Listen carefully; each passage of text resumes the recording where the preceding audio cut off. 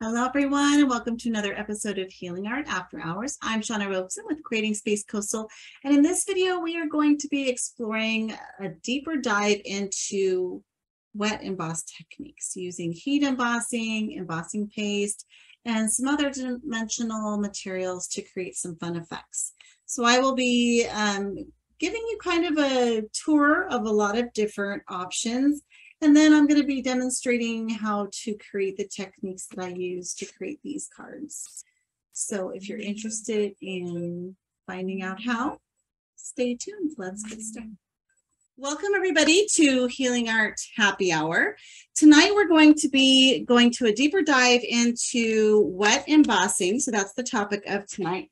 And I was trying to create some projects to demonstrate parts. I'll be demonstrating parts of creating these, but I was thinking about we have a lot of different holidays coming up, and American holidays. Happy Thanksgiving to Canadians that are with us, by the way.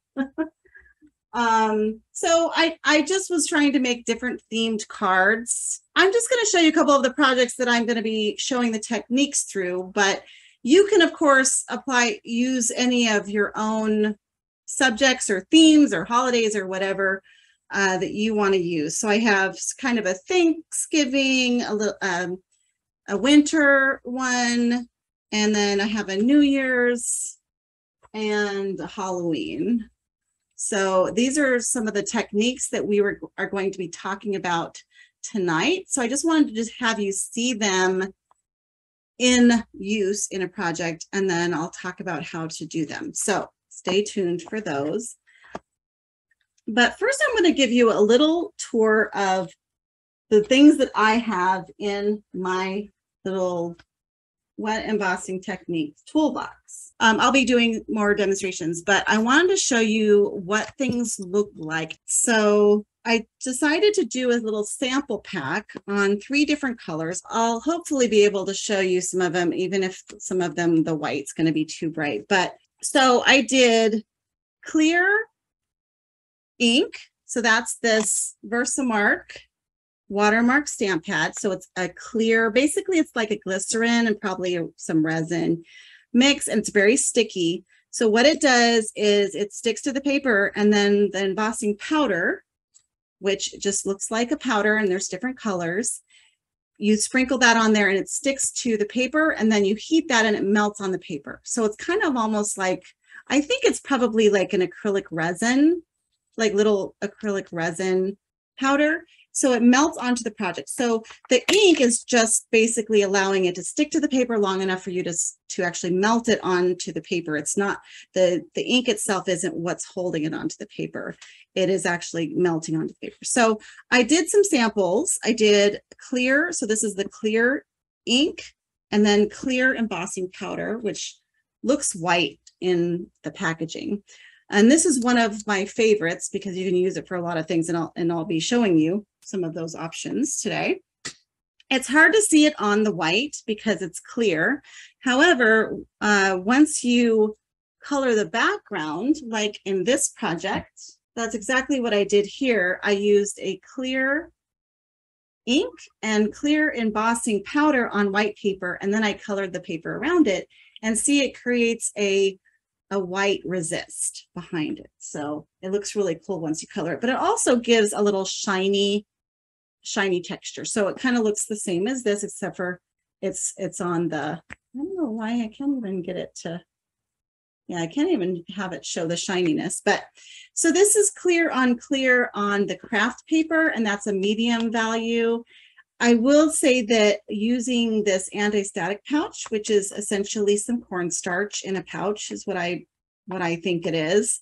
And that helps keep the powder from sticking places where you don't want it. But it also can lighten the paper. And I did find that once I stamped over that, it actually showed up lighter underneath there. So you do have to be careful with colored paper when you're using that, because it does have a little bit of a white pigment to it.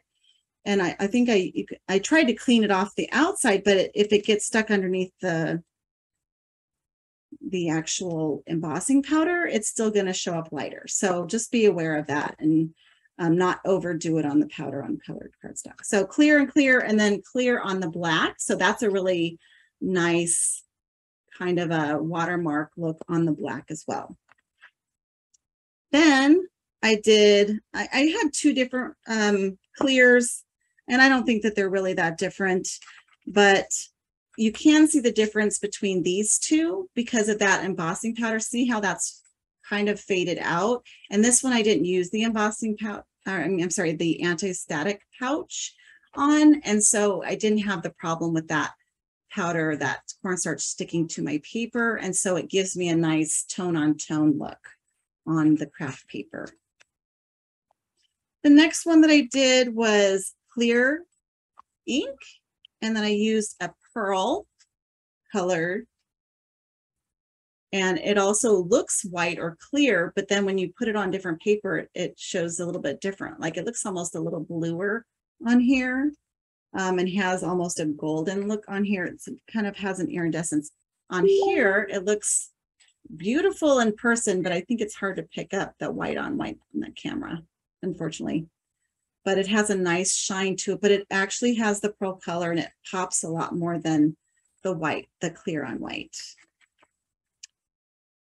The next one that I did is this pearl, but I used a black ink underneath. So this time I did the stamping with I just probably used this archival ink, and it's black. And then I put the pearl over the top, and now it even has a different look. It's almost has a blue shimmer to it, or like almost a pewter, this one especially.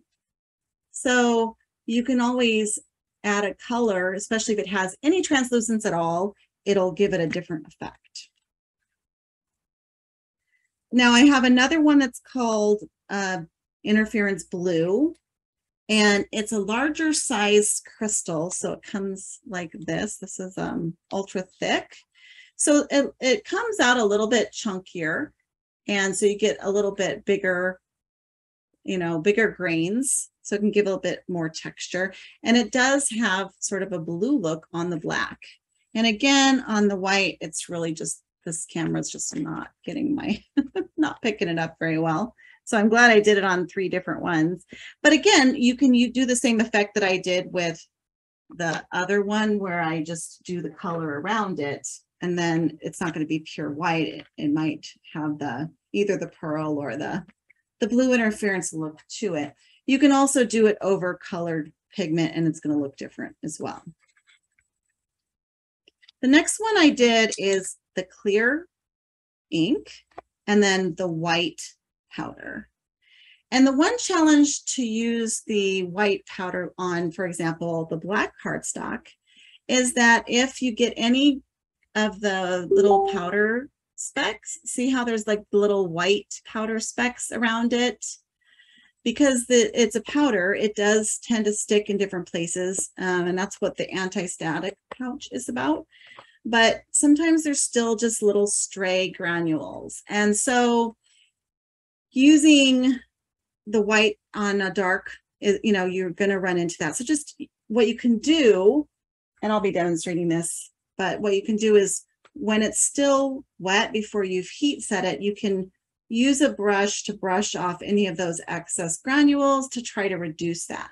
But that is one of the challenges you'll find with some of the, like the white or even the black on the white. I prefer to use a black ink and then stamp clear on a white because of that, because the black shows up, of course, even more on there.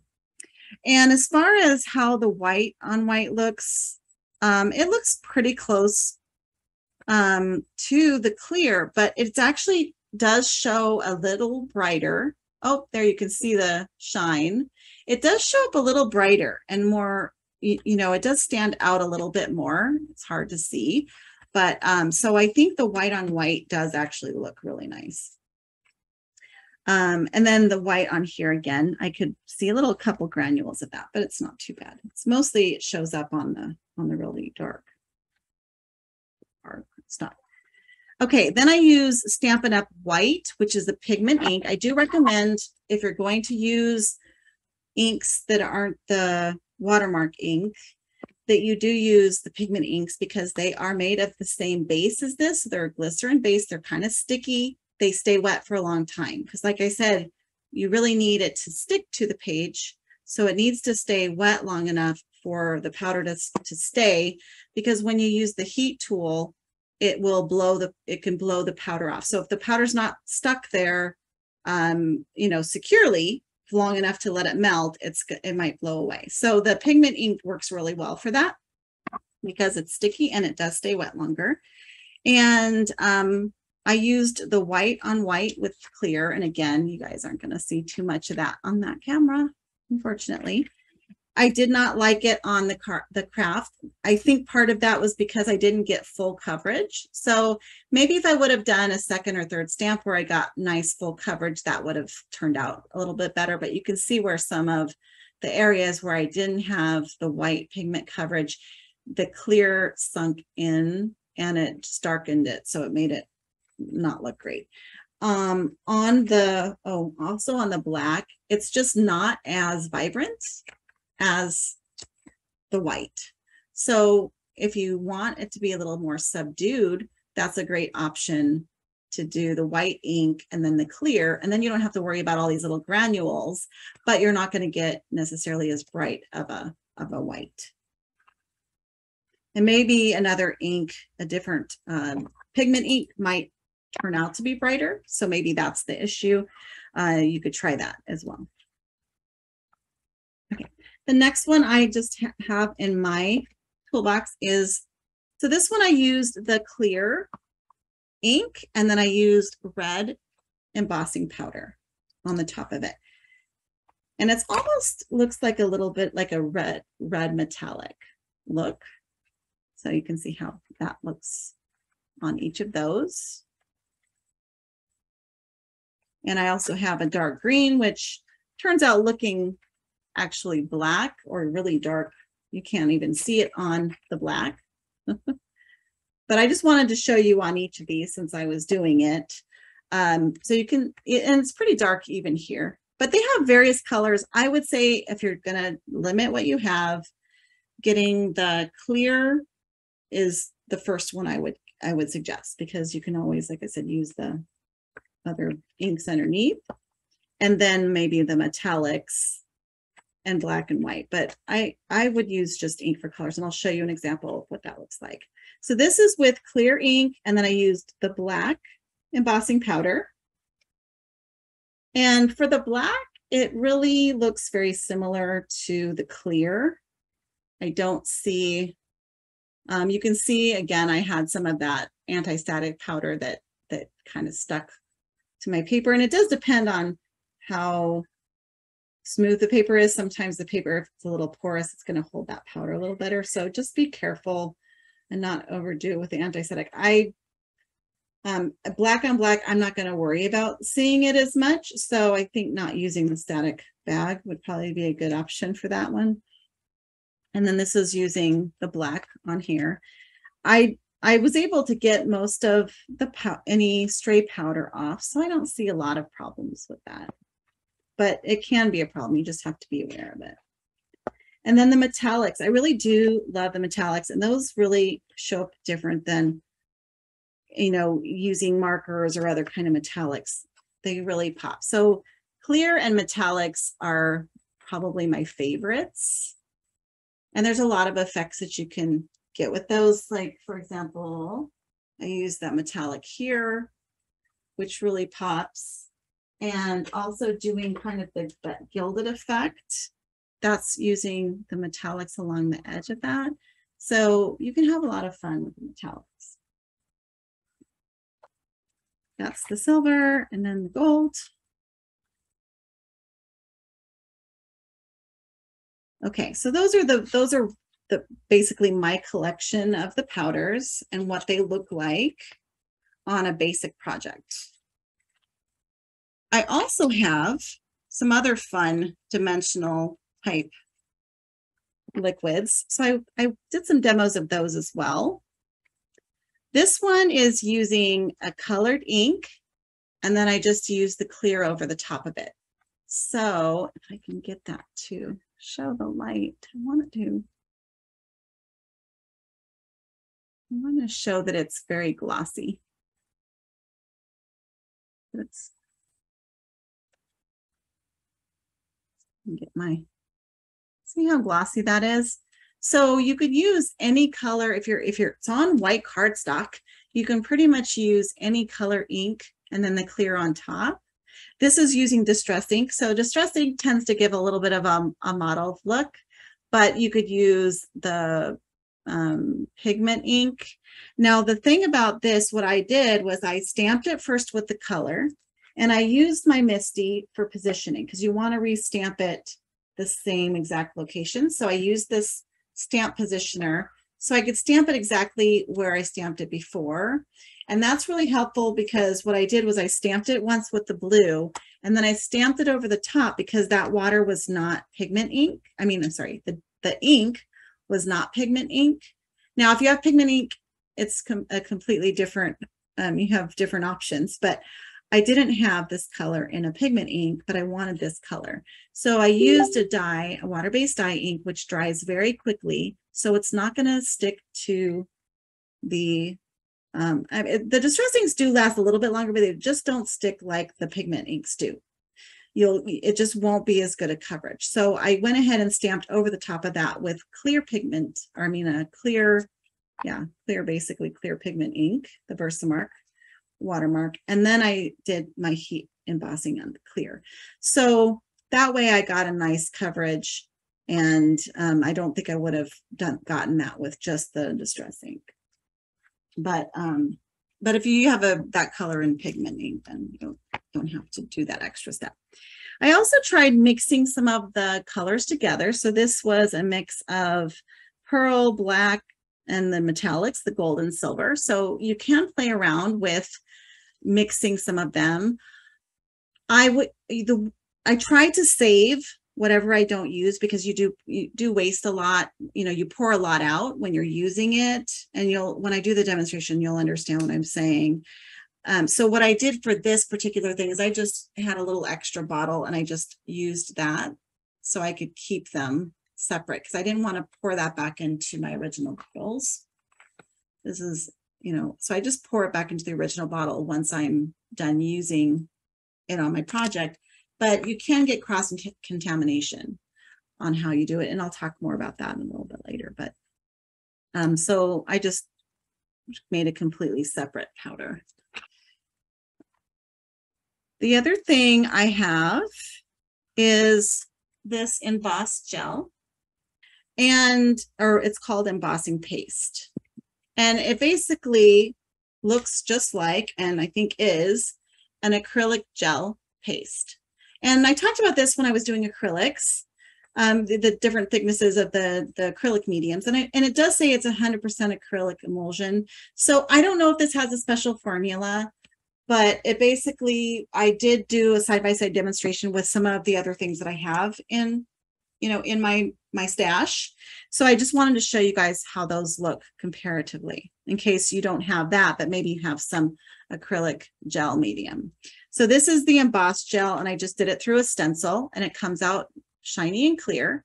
And you can get this in different colors. And also I think there's a white one. This one is translucent, but you can get them in shimmer, but you can also create your own shimmer just by adding things to it. And I will be showing you that in a little bit as well. So this is that embossing gel through a stencil. And then I did a gloss acrylic medium gel, and it looks basically the same. I don't see any difference there. And then I also tried out my flexible modeling paste that I have in my acrylic stash, and it's a little grayish in color, but I think if you were going to maybe color over it, like put some ink over it, it would be fine. It feels like it's almost like a gesso. So it looks like it feels like it would accept color or any kind of pigment.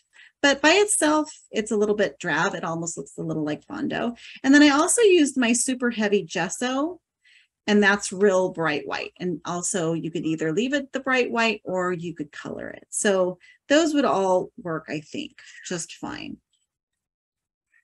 I also did some of this crackle. I wanted to see how that would look. And it does start to fall off, and it even tells you need to put something over it as a kind of to secure it after it dries, because I started moving this paper because it's real flexible, and I started popping off some of the crackles. So I did put some Mod Podge over the top just to keep it from peeling off any further. But they do make an actual crackle paste and things like that that's designed for paper. This one is more art-based, so maybe it'll work better on a canvas or things like that than paper, because it definitely warped my paper. But I just wanted to give you an idea. You can use some things that you might already have in your stash that you use for other stuff. I think if I put a thinner layer on there, it might have dried a little quicker, or a thicker cardstock. This is pretty thin, so, but it does look really cool. It has a really cool effect. And I think it took up some of the pigment from the paper. So that's where that red comes from, or that sort of pinkish look. That's interesting. Another interesting, oh, I'm going to show that in a minute. Okay, back to these gels. I did try mixing the embossing paste with some Pearl-Ex, which is like a shimmer powder. You can buy, there's different names for them. But it basically is just a mica powder, and that came out really nice. I mixed it in with the paste. You can also put it on, like if I were to run this through the stencil, and then while it's wet, you could sprinkle it on top, but I actually mix it into it. And I think that it's less likely to come off, if you do it that way, but probably both effects will work. And then I also tried it with some eyeshadow, which is essentially mica powder as well. It's a little yellower, and it has, I can see that there are bigger flakes in there. It's more sparkly. This looks more metallic, and this looks a little bit more glittery, but that works too. So if you have some old eyeshadow that you don't use, this is from a dollar store, and I just sprinkled it and mixed it in with the paste, and it worked pretty well. So if that's all you have, give it a go. And I also did an effect where I took the embossing paste, and I tried all of them. I did emboss paste, the gloss gel, and modeling paste, and the gesso. And what I did is I did the same thing I did over here. I put them through the stencil, and then I added some metallic heat embossing over the top while it was wet. I let them dry completely for several hours to make sure that they were dry, and then I heat set it. So I melted the metal on top, and what that gives you, and they all turned out pretty similar. The embossing paste is a little smoother. Let me just see if I can show you how these textures are. But what it gives you is a little bit thicker 3-dimension than what you're going to get by just doing the heat embossing alone, or just doing the paste alone. And it gives you that metallic look. So this is the embossing paste. This is the gloss gel medium. They look pretty much the same. And the modeling paste is very more modeled looking. It's a bit more textured. And part of that is that when you do the heat embossing part, you are putting a high heat on it. So depending on what the makeup is of this gel, it may not withstand the heat as well, so it might bubble. So this one I think did a little bit more bubbling. Maybe there might be some rubber content in there to make it flexible modeling paste. I'm not sure. And then this one's the heavy gesso, and that was a little bit more textured as well. See how it has a little bit more modeling in it, but that looks really cool too. Now you do have to be careful, because I don't really know when I'm heating this. I'm assuming, because it's designed to be heated, that this is safe to heat as far as, wearing a mask or something. But, these are just, I'm trying some things out. So I can't say that heating up gesso to the point of boiling is safe. So I don't want to, You may want to do some more research on that, but I just try not to have my face right over it and be well in a well ventilated area. But you know, you are heating something up and there are fumes. So it, you know, not all of it may be safe to do that with. So you could also wear a respirator mask. I have one of those, but I don't put it on as much as I probably should when I'm experimenting. All right. This one is let's see, this one, I can't even read mine.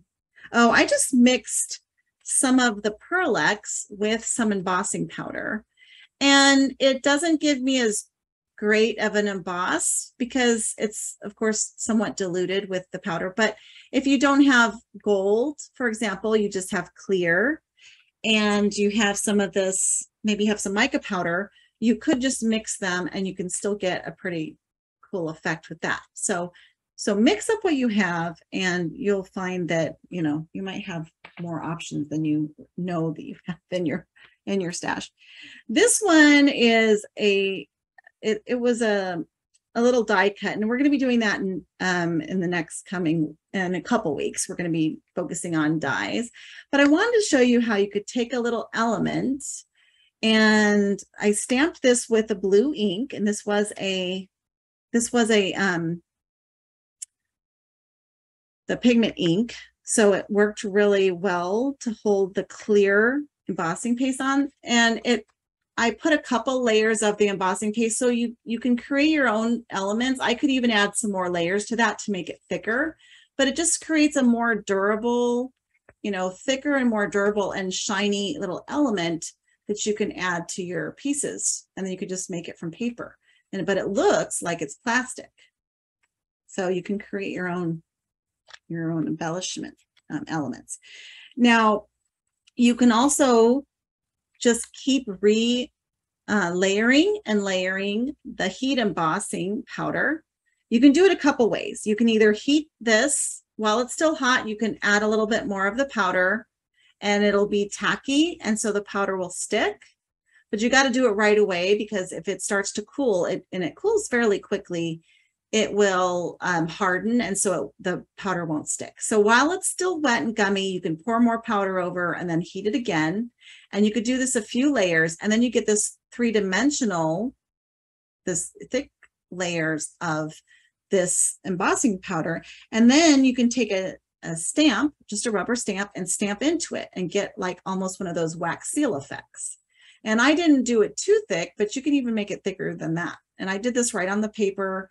And you can either put ink on the stamp or no ink on the stamp, but you still get the texture of that stamp. And I just used a regular rubber stamp. I think rubber stamps, as opposed to the clear stamps, work a little bit better, just because maybe they can handle the heat better. But I don't know that for sure, but I just feel safer using them just because they're a little bit more durable material. And I'm not sure about the other ones. And I tried a couple other effects, just doing the embossing on my heat mat. So I actually have this dauber here that is also like a clear embossing ink. So it's the same thing that I have in this, but it's in a little dauber. So I can put it in on different types of projects. So I just did it right on my mat, and then I put the powder on, and then I heat it, and I did that a few times, and it created this pool of molten, you know, what looks like molten metal. And then I stamped into it, and I did it a couple different times, just tried different things. This wasn't a very thick layer. This one was thicker. And I think I put ink into this one, and then I just scraped them off my mat, and I actually glued them onto here. So this was a completely separate element. See how it's kind of separate. You know, it's kind of you could just do it right on the paper if it's going on paper, but if you want, you could make it a separate thing if you're trying to make a charm or do something like that. So you can play around with that as well.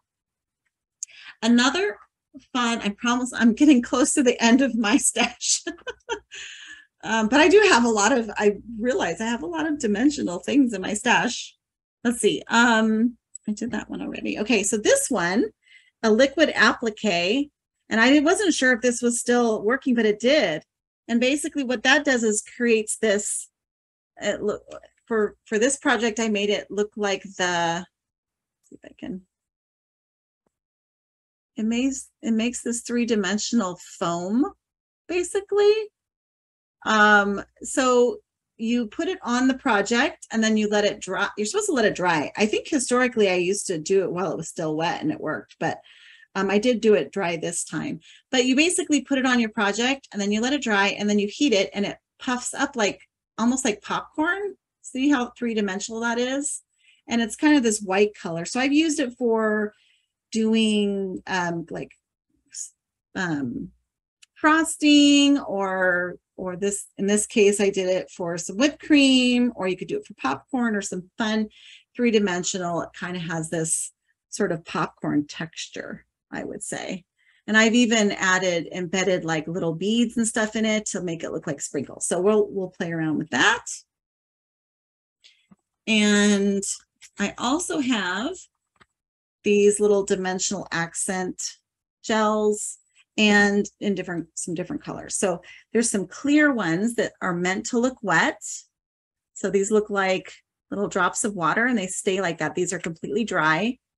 This one was designed to spray on, but the sprayer stopped working. But you can see it lays a little bit flatter. But any clear adhesive that has some body to it and it doesn't, flatten out real easily, and it's real crystal clear, you could use for these types of effects. So if you have some glue in your stash that does that. And then this one actually has the little shimmery glitter in there as well. And this is part of the glitter effects. So I have these little, I think these are the stickles. Yeah, these are the stickles and different colors. So that's glitter, basically glitter glue. And then I also have these are Ink Essentials enamel accents, and they're three-dimensional and they look like little pearls. So if you like to put pearl accents on your projects, like I use these to make these little pearl accents there. And I also used them on this. You can make them any size you want. So those are fun, and I have them in some different colors as well. I have these colors. They're different brands. These are Ranger liquid pearls, but they all have a three-dimensional look to them, and they're just nice for creating a little bit of accent on your project. And then the other thing that I have, I'm almost through it all, is this glue pad. And it comes with the glue bottles on the side, and then you can put the glue on. It's just like any other stamp pad, except for it's glue. And so you can use it with your glitters. And so you can stamp any of your stamps, and then you just sprinkle your glitter on. Now, I don't like glitter getting everywhere. So I like to put some kind of fixative over the top. You can either put some kind of art fixative, or you can just, use some hairspray, some aerosol hairspray, and just try to fix that glitter down, because otherwise you send it to your friends and they don't like it either all over their house. But this is a nice way to do that. If you have something that you want to glue down in a pattern, you can use this glue pad to get exactly what you want, where you want it. So that's kind of handy. All right, so those are most of I think I've covered all of my little supply stash. And then I did want to show you these examples. This is mixing, and it kind of messed up, and I'll give you a cautionary tale. But I was using some of the embossing paste, so this, and I mixed it with shimmer, and in this case I actually mixed it with the eyeshadow. And I mean, look at that cool effect. That's really nice. It's because I don't have a copper color in my embossing powders, so this is kind of coppery looking. I don't know if you can see that in the picture, but that really works nice. I definitely think that's a great option. And I also tried it with some of the eyeshadow up here, or no, up here You can see it's a little bit, looks a little different. And then down here, I actually use that Pearl X. So you can see the difference. It still looks really cool. Now this stencil, cautionary tale, when you're trying to do any kind of these gels through a stencil, this stencil is very, very loose and very soft and doesn't have a lot of structure. So trying to get that paste on there is tricky. So if you're going to do it, I think I could do it, but you want to really tape it down first of all. And I would even try to tape the edges and then go with the grain of these lines. Like don't put the paste this way, you know, don't try to smooth it on there that way. And use a bigger spreader tool, because I was trying to do it with my little palette knife and it just wasn't working. So I think if you're going to do something like this, tape it, secure it down real good. You can still do it. I still believe it's possible. And then I would run it with the grain of the design with something larger, a larger spreader. And I think you're going to have better results than what I got here. And then do wash the stencils right away. If you're using anything acrylic, and this is definitely an acrylic, it's going to dry permanent. So make sure that you wash your stencils right away. It's not like white glue that you can leave and then it'll dissolve again in water. It may be a lot harder to clean if you let it sit. And one other technique that I did want to share, and I haven't used this yet, but I want to, is I just did some stamps that have some open space in them and did embossing. I did a black embossing and a gold embossing, but I stamped them on a glossy, like it was an old calendar that had some pumpkins. So I actually stamped it on pumpkins so I could have the pumpkin texture behind it. And I thought that was kind of fun. Like I said, I haven't used them yet, but that's just a little idea you can try out. I'm going to think about ways to use those, but I haven't got to them yet. Okay, now I want to demonstrate some of these things. Sorry for all the talking, but I wanted to show you so many things, and I'm not going to have time to demonstrate all of those. But I want to at least have you be aware of how many different things you can do with this medium. I also have this Versamark. This is the same ink, this clear ink, or basically some glycerin, maybe glycerin resin mix in a marker. So I can always either fill in an area, or I could even write words or things like that, if I want them to be embossed. And it has a brush tip too, although the brush tip is really too soft to do anything. I've tried to use it and it moves away from my project. I don't know if something's wrong with this one or if they're all like that, but I like this nib much better. This is the Versamark watermark pen. Okay. So for the first technique that I'm going to show you, I'm going to demonstrate with this background here. I'm not going to put the whole card together. I'm just going to do the parts and then I'll explain, because otherwise we'll run out of time. Basically, what I did for this card is I'm using the Misty tool. And this is, for those of you who are new, this just helps guide my stamps way I can re-ink and re-stamp if I want to. It just is a tool that helps with stamping. I'm just deciding where I want my collection of snowflakes to land. I'm not going to reposition them. I did it a little different last time. So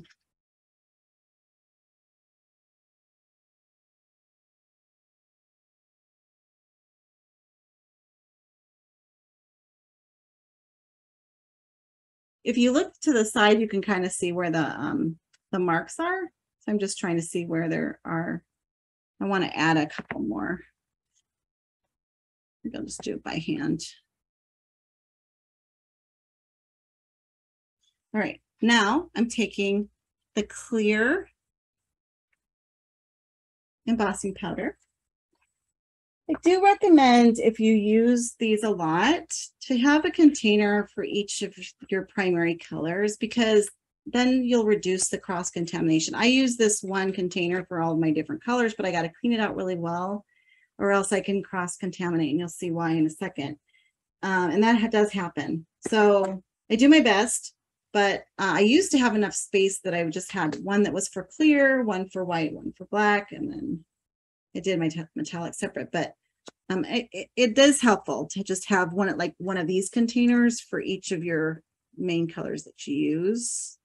And you just pour the powder out. That's why you're going to want to reuse it. You just get the powder all over your project. And I didn't use my static thing. I always forget to use that.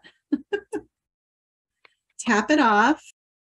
If you tap it off, it's less likely you're going to get as much powder on your workspace, because sometimes the powder will fly around and get on your workspace, and it's kind of annoying. So the more you get off, the less it'll blow. Now, this is the heat tool, and mine has been having problems, so I've had to order another one. Hopefully it'll stay working tonight, but sometimes it gets to a hot point, and then it doesn't want to turn on again until it cools off. So I don't know if I'm alone with that, but I'm going to go ahead and turn it on, and it's going to make some noise.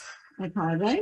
I do heat it up before I bring it to the project, just to reduce the amount of powder that gets blown off it, because I think it'll start, melting as it approaches it, and it works a little better.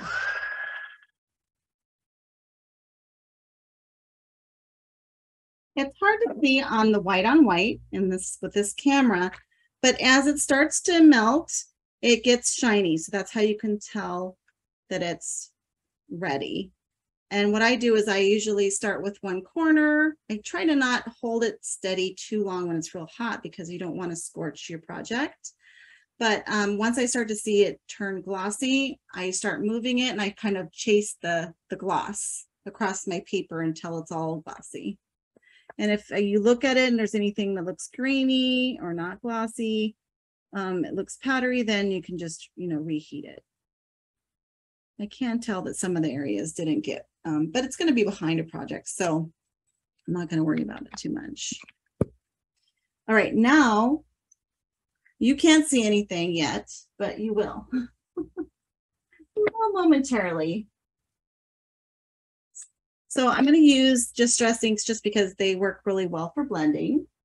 And I'm using my brush, my blending paddle.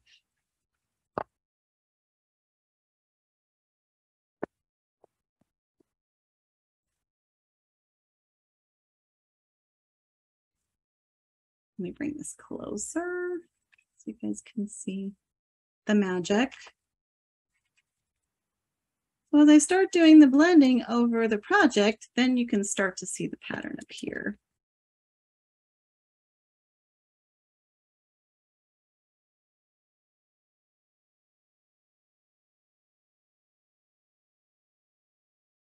And now I have that background, basically designer paper with my snowflakes on it. Hello, everyone. Just a reminder to please click on that subscribe button or the like button if you're finding this content helpful, and comment below, and also check out the links below for products. Let's get back to it. Now for this one, it's very easy because it's pretty much just a stamp, and I can do it on, I'm going to do it on white paper this time. All right, this time I'm going to go ahead and use my anti-static pouch. Since it's white, anything. And this is what the stamp looks like. So it has a lot of areas that it's going to be able to hold that fun metallic color. And again, I'm going to use the clear ink. And I want to make sure I get really good coverage. One challenge is because it's clear, you can't really see it very well, but you can kind of look and see if it looks wet. So just make sure it's, nice and juicy all over, because you really get, if you don't have a stamping positioning tool, you get one shot. If you have a stamping positioning tool, you can make it to be able to stamp it a second time. But All right, and then I'm just going to stamp it on there. It's a big stamp, so I'm just making sure to press all the areas so that I get nice, good coverage because I don't want to miss anything. All right, and now I'm going to take my metallic. Now I have a second one of these trays. Otherwise, I'd have to clean up the first one before I could use it. So that's the other downside of having only a couple trays to use. But I have two to work with. And I'll show you how I clean up. I think that's helpful too. All right, now I'm just going to pour the powder all over the design. And I can just kind of move it around.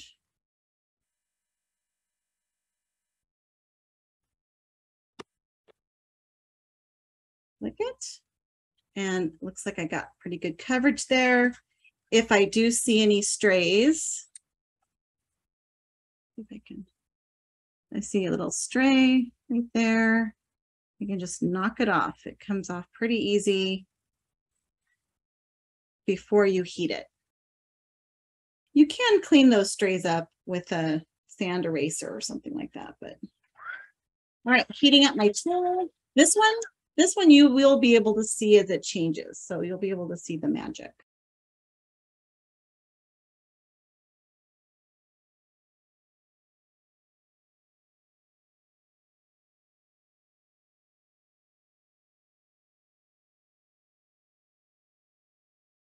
See how it's changing color?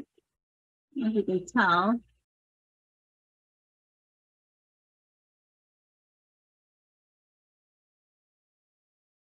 Now you'll notice that I heat the back of it too. It does do a little bit of warping of the paper because of the heat.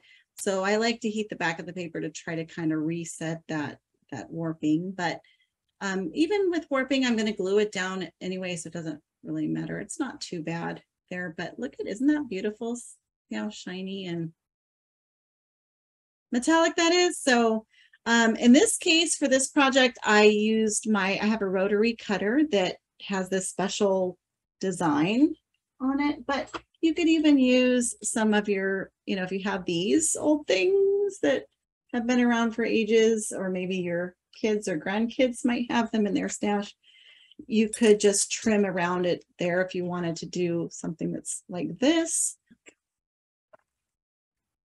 So I'm not going to do the two matting, I'll just do the white. So I'm just going to trim around it with this, just to give you an idea.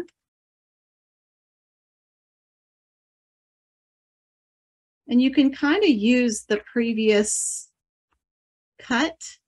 If you just if you have these, you just put them in the groove of the previous cut and then take the second cut and you can get a pretty straight line.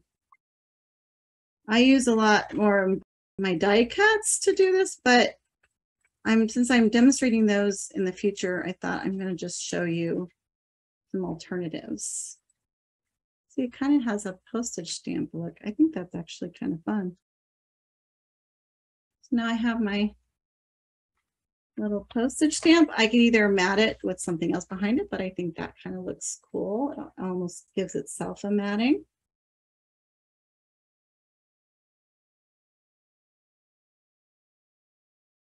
And I just I wanted the Let It Snow to be very subtle. So I just used some of that same ink that I used for the background, the darkest color. Oh, and I went off the edge a little bit, and then I just glue it all together. So I can have it directly on there, or I could put have another matting behind that if I wanted. Tried to use as many of the techniques as I could in these. I was like, okay, let's try to get them all in there.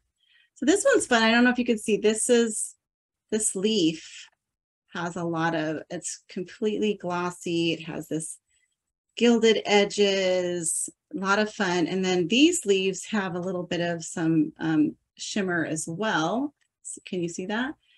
So I've added a lot of fun embellishments to this one. And how I made that starts with creating some designer paper. So I just use these little stamps.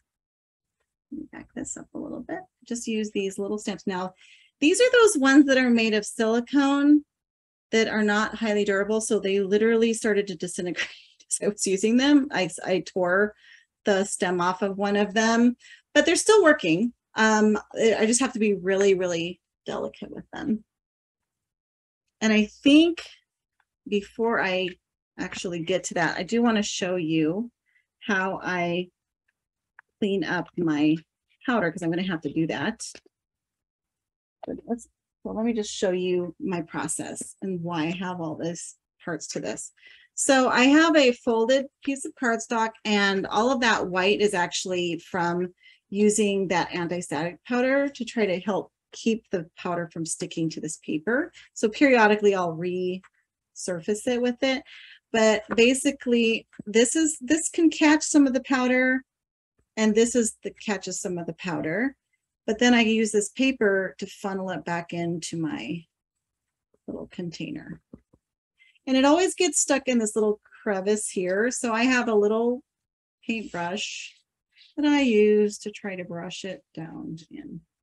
And as I do that, of course, then I get some of it in here. So I can either, you know, depending on how much time I want to spend, I can keep trying to get more and more of that in the bottle, or I just take it to the trash. And it does last a long time. You know, a little goes a long way. So you don't have to be miserly about it, but I like to try to save as much as possible. And that's why I think it's nice to have a designated container. That way I don't have to, you know, it just stays in there and everything runs back into that, and then you don't have to worry about losing really much at all. And it's also a good idea to put the caps on your powders, because I knock them over a lot too. So to keep them from, they're hard to clean up. So I recommend trying to keep those caps on them. Okay, I am going to be using that soon, but not right this second. For this, I did a similar thing that I did with those snowflakes, but you can just use a regular stamp too. It's just that since I'm stamping several things together, it's just easy enough to do it this way. So what I do is I take these little guys and I just put them wherever I want them on my project. I think I'm gonna need the foam insert. This is just some foam that comes with this tool that makes this a little bit thicker. And since these are the thin stamps, doesn't reach real well without it underneath. So that's why I'm putting that in. Because with those thicker stamps I was using before, it was fine without the foam, but with this one I do need the foam. And I'm just thinking about these going different orientations. Some are going somewhere upright, some are upside down. Trying not to tear these as I remove it from I'm going to bring this up a little bit because I'm using the scrap paper to guide where I am. So I'm up like 2 1/4 and then a little bit over 2 from the side in case I need to redo it. But I want these to go off the edge, some of them. So I want room. I need room off the edge. But I want to remember where this was in case I have to reposition it to stamp again a second time. So that's why it's nice. I just cut this graph paper down to fit in this tool. They actually sell, I think they sell little sheets for it, but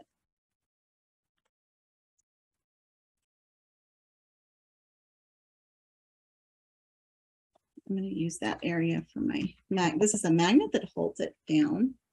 All right, so when I close this door, all of those stamps are going to stick to the top of the door, and those are going to stick to the paper because they're real gummy. And that's why I need to know also where that paper is supposed to go because they really like to stick. Now I'm taking some colors that I like that go together. I'm using the Stampin' Up. This is dye, water-based dye ink. This is crushed curry, Cajun craze, and I'm going to use a little bit of Holy Espresso. And I think I'm going to use a little bit of this, maybe this vintage photo and walnut stain. I might have those as well, so we'll see. But I just want to get a mix of colors that are fall. And so what I'm doing is starting with the yellow because it's the lightest color.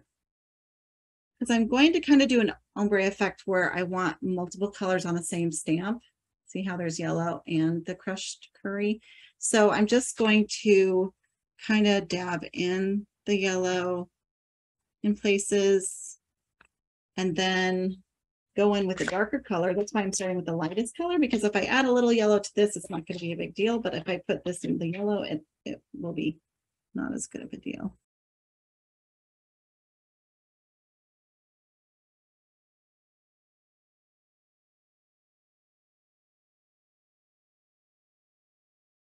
And I do have markers of these colors. So if I had to add anything, I could either restamp them or I could use markers. And then I want to add some things down over here. And for that, I can just I'll just use my hand because I can just do the details just for a couple stamps.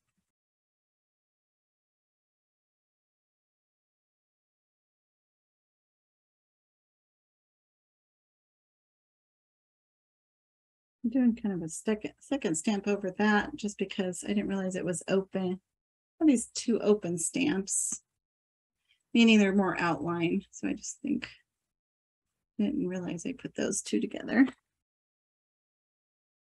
So now I have kind of some designer background paper.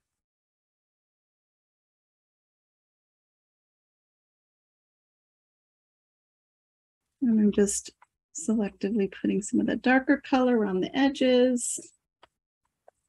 You can also use a dauber, you know, if you want to put pigment exactly in an area. So you can always fill it in.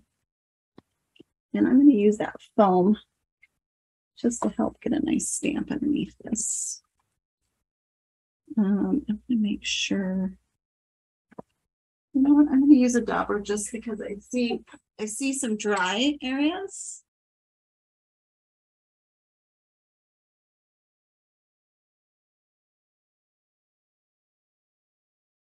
Now I can go in, and if I don't like the coloring, I can fill in wherever I want. Maybe I want a little bit darker around the edges. I can just do some color blending. I want to fill in a little bit of the veins. I want some of those veins white, but I don't want them necessarily, you know, so white. And once you like your color, then this is where, if we were using the die cut machine, which I'll be showing the last week of the month, would come in handy if I had this die cut, the shortcut. But I do not have that. So this is what you can do if you don't have that. These are my fussy cut scissors. They're spring activated. So they make it pretty easy to cut out shapes. Now what you do want to do if you're new to fussy cutting, you really want to move the paper and keep the blades kind of still and moving. So just move the paper where you want it rather than trying to move the scissors around. Hopefully that makes sense.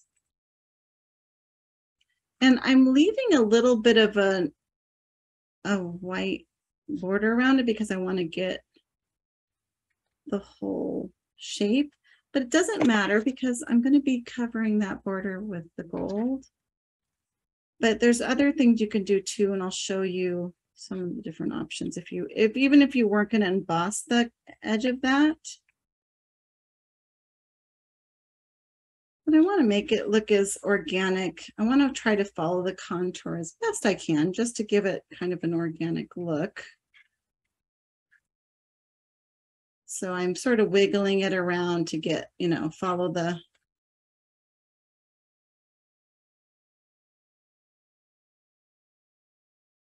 And this stem is a little kind of thin for my taste, so I'm especially leaving a lot of extra space here because, again, I'm going to make that. I'll resolve the fact that it's a lot of white there, so it's not going to matter. Okay, and this is where I bring in, you can do it, of course, with the dark, whatever darkest color you're using, but I'm going to use this espresso, or you could use your distress inks, a dark color. And again, I'm going to be gilding the edge, but I still want this kind of dark color around that edge. So all I'm doing is using my finger dauber and then kind of cleaning up that edge. So you can see it's just going to get rid of that white and make it kind of look like it's part of the, and you could use the color that's already in there if you want, but you can use black. Sometimes I'll use black if that goes nice with whatever project.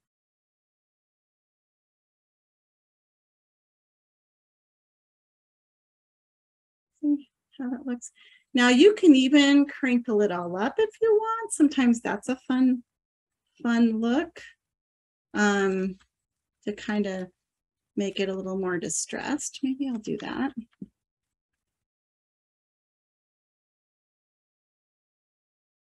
Now let's polish it up a little bit and give it some gilding. So the first thing I'm going to do, and maybe, yeah, I think it's making it kind of wrinkly. It's probably good before I do this step.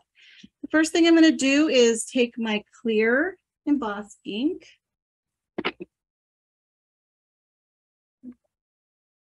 And actually I'm going to use this dauber because this is water-based eye ink. It's not fixed, so it is still water soluble, and I don't really want to put color on my pad here. And this I can clean up a little bit easier. So I'm going to use this dauber, and I'm just going to wet the whole thing. I have clear, yeah, clear embossing ready to go. I just want to make sure it's nice and wet. You can kind of see, if you look at it sideways, see how wet that is? And this is, I'm pretty sure this is the clear, yeah. And I'm just gonna get that embossing powder all over that. And I'm trying not to touch as much as possible the face of it because I don't want to knock that powder off as much as I can help it. So I'm trying to kind of hold it from the side. Now I use this handy dandy pick tool. This one, let's see, is Tim Holtz Ionic Studios. I think it's like a art pick. I'm not sure what they call it, but it's a retracting sharp. It can make holes, so maybe it's a paper punch but it's got a nice sharp tip. And what I do is I use that because this is hot and now it's small, and so I don't have a lot of space to stick my fingers in there, and I don't want to touch all that powder. So this is just a way that I can hold it still and it doesn't mess up too much of it and keeps it from blowing away.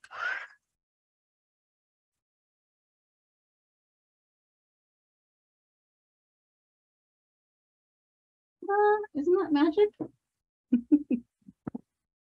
And now we have a nice shiny leaf. And look at, see, because I crinkled it up, it's got that texture. So it's really almost feels like you took a real leaf and varnished it. Okay. Now we're going to do the part where we add the gold, the gilding on the edges.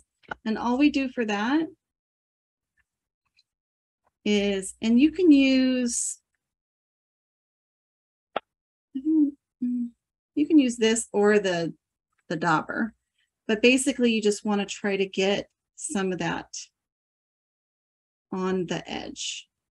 I think this one's a little gummier, just the brand wise. So that's why I'm trying to use it, but the dauber might be a little bit easier. I was trying to use that marker, but the marker, that brush just wasn't stiff enough and it didn't put enough down for my taste. So I'm hoping I got it all along the edges. It doesn't have to be everywhere, but as much as possible. Okay, now I have to get the one that I cleaned, because that was silver and now I'm using gold. Take my gold embossing powder, pour it all over.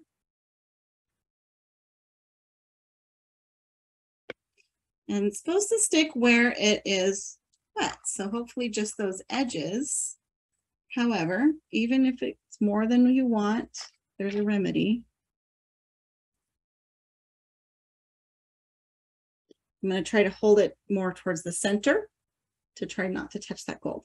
So I don't really want gold all the way that far in there, but that's not a problem. I'm trying to tap off some excess because I can just remove it.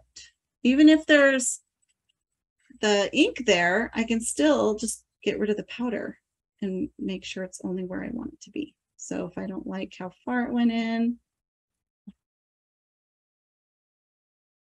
All right, so now I have the gold where I want it. And again, I'm going to hold this with my craft pick. And voila. Now I have my gilded gold leaf. And for the rest of the card, I used some raffia, which I wrapped around just this first layer here. And I tied a little piece around the bundle. So I just wrapped it around 3 times. I tied a separate piece around the bundle to make it look like a bow. And I probably don't want to spend the time to see that. But and then I just put my leaf in there, and then I took the sentiment, I stamped it with, now I think I actually embossed this sentiment, and this one I did not, but I would probably emboss it again. But then I just tore around the edge to have that open edge. I like the rough edge. Now you can ink the edges if you prefer. Like I thought about doing that. I did not do it this time, but let me just show you that effect.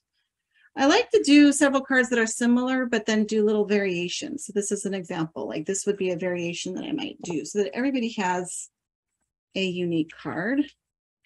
So I just like to add a little bit of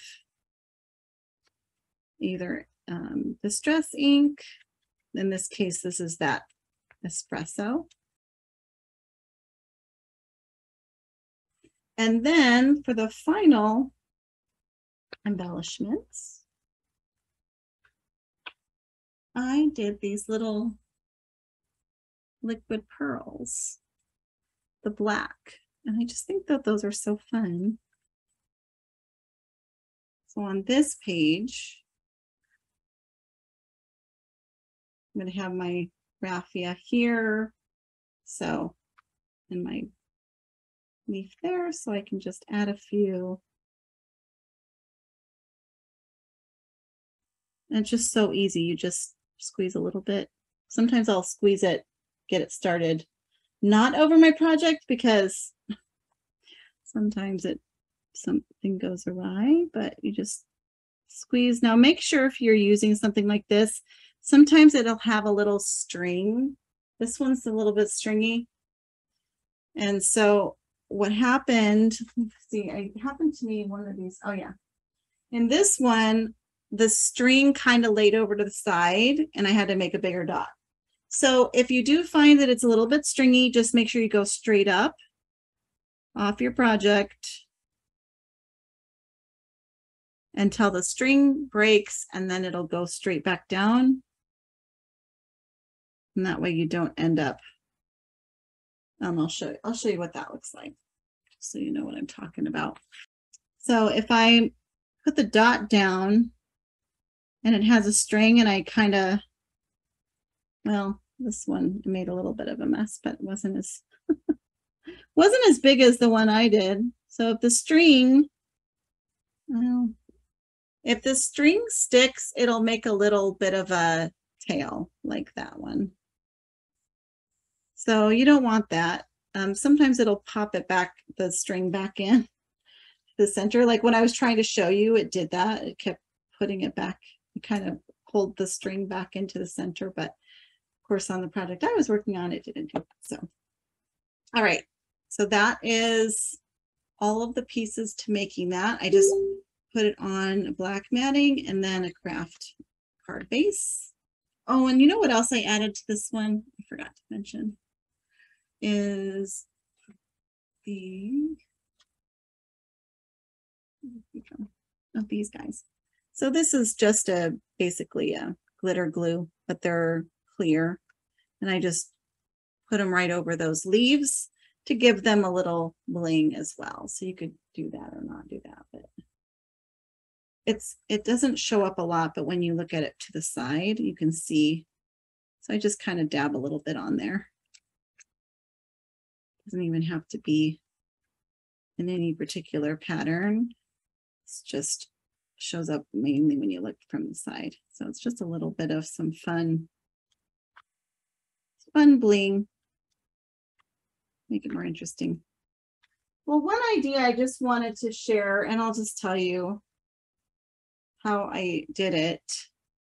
But I think it's fun to, if you're using things that are supposed to be glass, like you could do a fishbowl, or you could do wine glasses, or, you know, beer mugs, whatever you want to do. And this one, I think is when I used that marker to fill in. So what I did is it's just an outline stamp. There's no stamp on the inside. But to make this look like glass, I just filled the inside of it with the clear ink and then did the clear emboss over it just to give it a glass effect. So that's a fun effect you can do with anything that's supposed to be glass, or just things that are supposed to be shiny. And then I did some clear emboss also on, this is just a scrap of paper that was left over from trimming something down. And then I also did that gold leafing along the edge here too. So I just put a little bit, I dipped the edges into the Versamark ink and then dipped it in the powder and then heated it. And that gave a nice little sort of rugged gilded edge to that one. Let me show you this effect because this is a little bit trickier. But I want to show you because I think it's a really cool effect. So I'm just going to do it with a small project. And I'm going to do it on black, and I'll do it with metallic. And you can use, you know, any stamp that has some detail to it. I wouldn't try this with a, like this kind of stamp might not come out so great because there's a lot of filler. But, you know, if it has fine details like with sentiments and things like that, I think that works best. Although, you know, this could work, but I think it works best if you've got some detail, because when you do the imprint, it's going to show up a little bit better. That, you know, if it's too, you don't want too fine of detail. If it was too delicate, like really lacy, they might not show up. So it's kind of a balance between having some detailed lines, but not having it be too fine a detail, like Like this would be really difficult to pick up all that detail just because this is a pretty thick medium. But how you go about that is you just get this real wet again, and you can use, well, I'll use the dauber just because I can concentrate it a little bit more. And yeah, I'll use it like this. So you want to make sure that the pool of molten whatever is going to be big enough to cover what you're trying to do. So I'm just going to make sure it's real wet, real juicy. And I want it kind of an organic shape. I don't want to make it like square or anything specific. Sometimes I'll stamp the stamp down first just so I can see where, you know, where it's going to be so I know I can cover it. And then I'm going to use gold because we already have gold in here.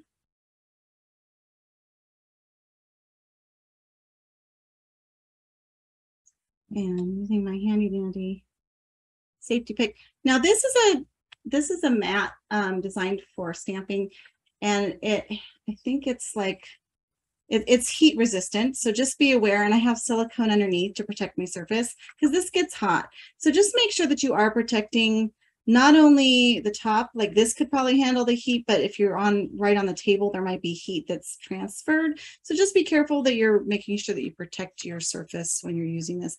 I sometimes use a little cookie sheet or a silicone baking mat that's a little thicker.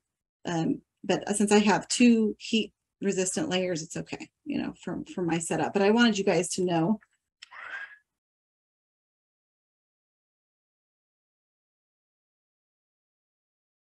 Now immediately, before that cools, I'm going to try to get more powder on it. It may or may not work. I think it dries very quickly. And I find that works with some powders better than others. Yeah, the metallics, I don't know that it works as well. Some of them just dry quicker. Yeah, I don't think I really picked up any of that. I either wasn't fast enough or this just cooled really quick. Could be the temperature, but I'm going to go ahead and heat set anything that stuck to it. Make sure. Okay, now I'm going to do it the other way. So that's one way you can do it if it works for you. I haven't found as much luck with that method, just trying to re-soften it. I think it does depend on the powder and how quickly it dries. So another option is to let it cool a little so that you want to make sure it's not soft for this method. And then you just keep layering on the embossing ink and then the powder.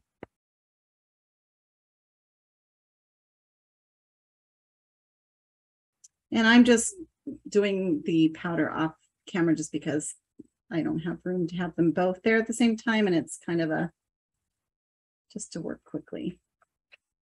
All right, so now you can see that more powder has stuck, unlike the other time. Okay, then I'm going to let that cool. And the more layers you do, of course, the thicker the image. You can do, you know, 4, 5, just depends on what thickness you want. But the more layers that you do, the thicker the image you're going to get. And they do make thicker gels that would make a thicker image more quickly, like the one that I showed you before. Like this one, I don't know if you guys can see because it's white, but it's just, you can see the little powder granules are just thicker. And so they make a thicker layer. Okay, and while that's still hot, I'm just going to take the stamp and stamp right in the middle of it. Hopefully I didn't wait too long. See? Then you get a basically deboss in the embossing powder. So I did, I think, a couple more layers to get this one. You can see how much thicker that one is. And you just want to make sure that you move really quickly. And if you didn't get an image great the first time, you could try it stamping again. But of course, trying to get this same location is tricky. So, but you can just heat it all up again, add another layer, you know, fill it in, and then redo it if it doesn't work out. So, and you could add ink to it. I did add ink to this one before I stamped it in. That's why it's black, because I added the ink and I used the archival ink for that. All right. The last thing I'm going to show you, and then it's almost 9. So, but I did want you guys to see this in action because it's kind of fascinating, is this liquid applique. And I'm going to try it wet, and I hope it works, because I feel like in the past I didn't know it was supposed to dry first, but typically you're supposed to let it dry. But I'm going to see if it'll work when it's wet. But it's just a little bit of a gel.